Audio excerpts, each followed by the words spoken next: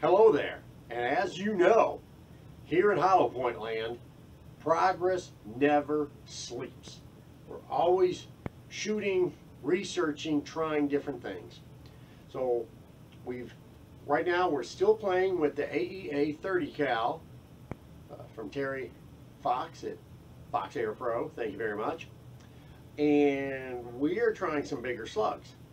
So on the last video, the outdoor video, I tried the 96 grain, which is actually one of my 308 bullets that I sized down. But I didn't have any numbers on it. So I'm going to do today here indoors, because it's raining outside.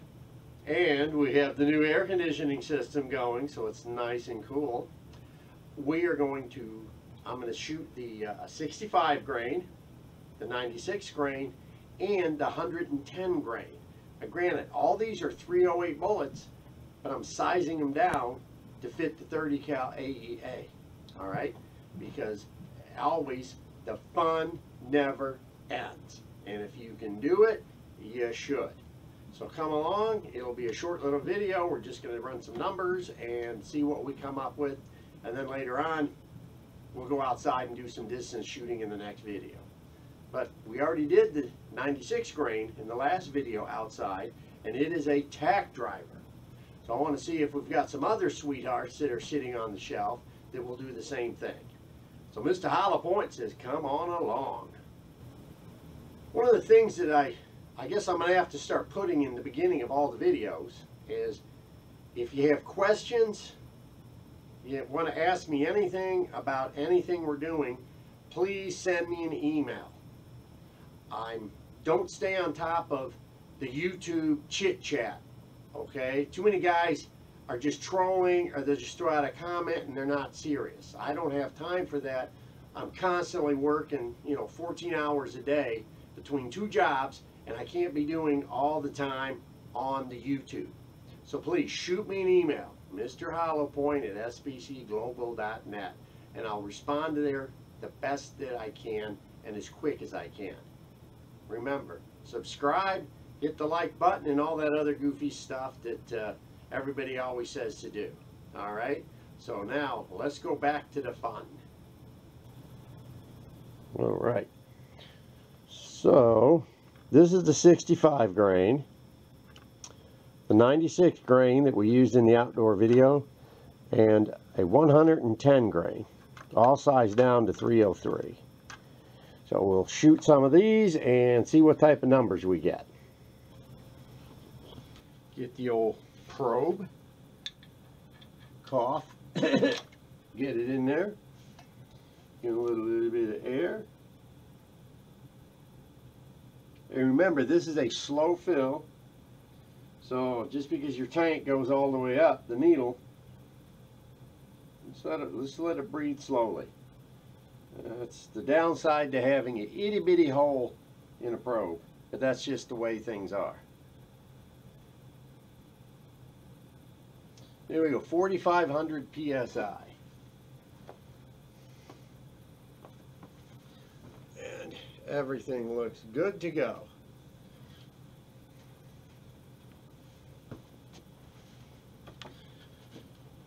Okay, so we'll start with the 65 grain. I'm just going to do a 5-shot string and get some numbers.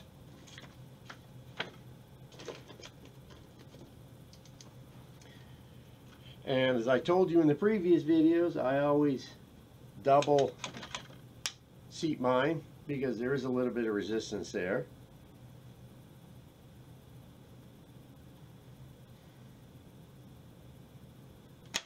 And I have not bled the line. The air pressure is still solid. The tank is closed, but I have not bled the line. This way, my gauge is still open on my tank. I can see where I'm ending up at.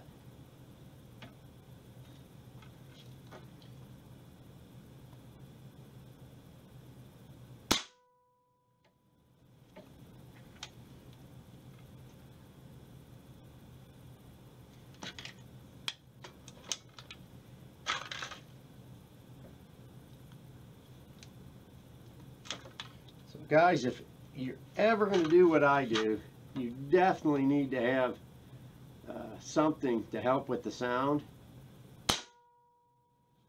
because it really makes life much easier.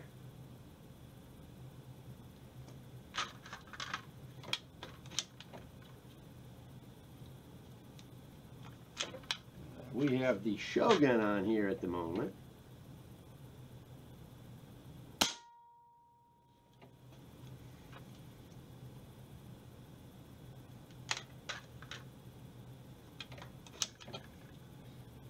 Which does a pretty good job.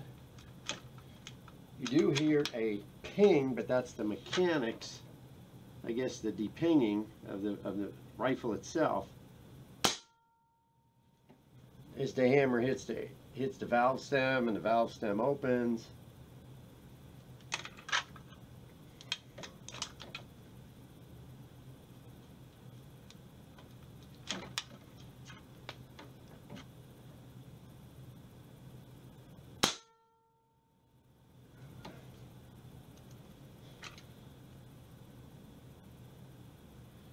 Okay, now I could go to 10, but for my purposes right now, 5 is fine.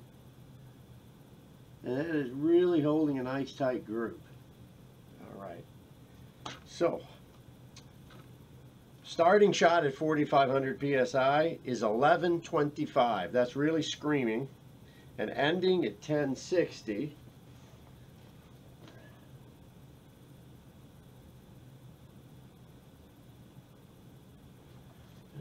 Looks like 3,300 PSI ending. Okay. Let's go take a look. Okay, there's the 65 grain. That's 5 shots. Very tight little grouping. Oh, that might be an excellent substitute for something else. We will see. All right. So now we'll do the 96 grain, which I never did get the speeds on. Going to be a big drop compared to the 65. That 65 was moving. All right. 6 grain.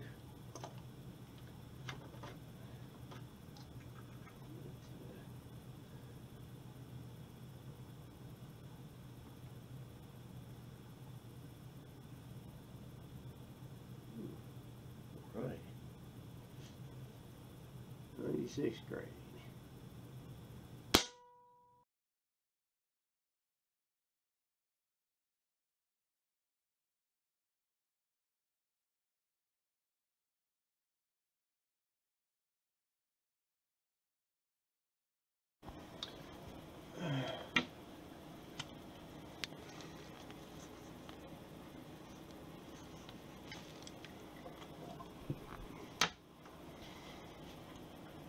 Okay, there's the 96 grain. Just like outdoors, nice and tight. Really, really nice, surprisingly sweet setup. Okay, so now we'll do the 110s.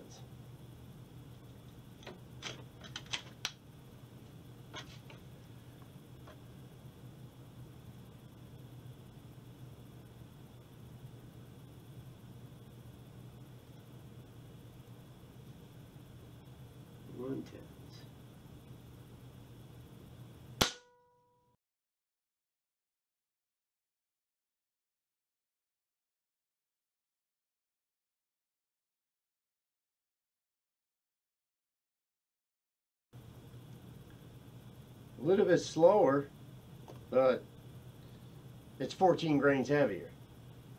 And the grouping is nice.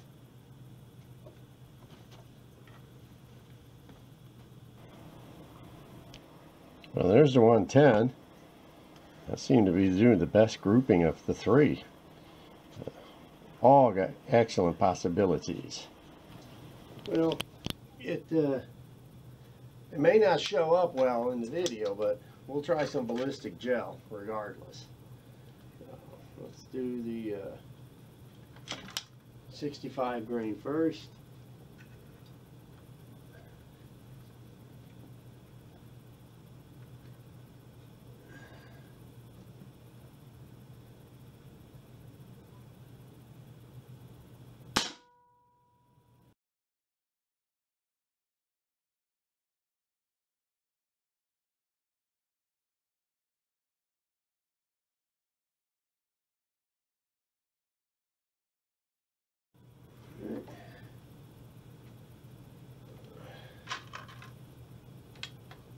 Let's try the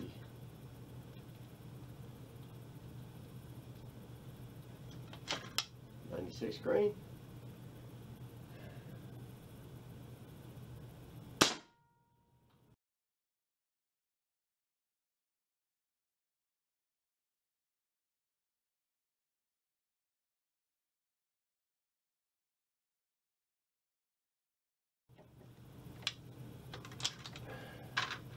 Last.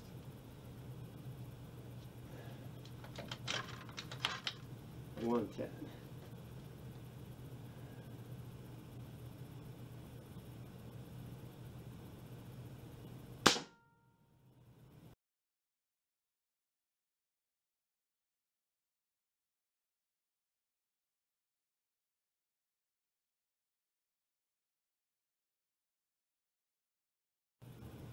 Okay. Go down and see what those babies look like.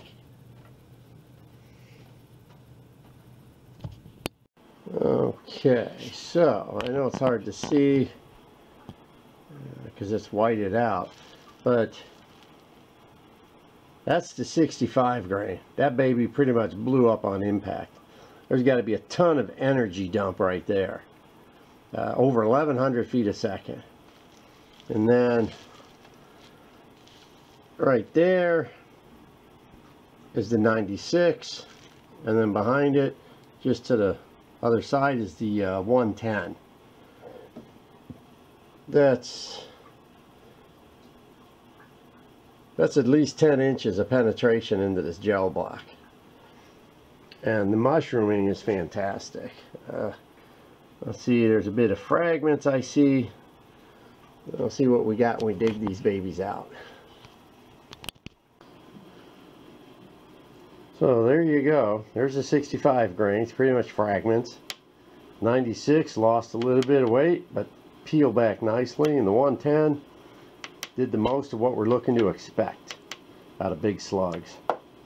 A lot of power here, a lot of power. It's like I said, this is around 1,150 feet a second starting. That is, I believe, like 1015, and that's like 960. So there's still a lot of speed. All right, hollow pointers. So 65 grain, 5-shot string, started with 1125. That gave me a foot-pound energy level of 182. The 96 grain at 4,500 psi was 1,014 feet a second, which gave me a 219 foot-pounds of energy. And the 110, a little bit slower, 954 feet per second, gave me a 222 foot-pounds of energy. That's nothing to sneeze at. Achoo. Very good power levels, very good speed, very good energy. Now,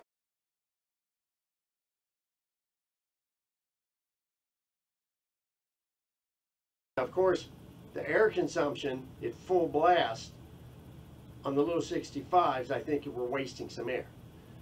But it really, you get a better consumption with the 96 and the 110s. We still need to get outside for the field testing on these to see how they do, but we already know the 96 is group tight. The ballistic gel, very nice. You can see those little ones. They're going to do some massive damage on the. You hit a coyote in the rib cage. It's just all that energy is just going to dump and just blow up that whole engine right there. It's going to just dump and drop that. A headshot, of course, it's going to be mush in the old coconut.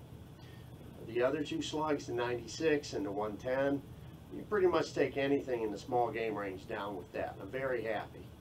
So the only other thing I would mention is just something with me anyways, because I'm a bit clumsy with my monkey hands, is I don't like these scope bolts or screws on the quick connects being right here where your hand is.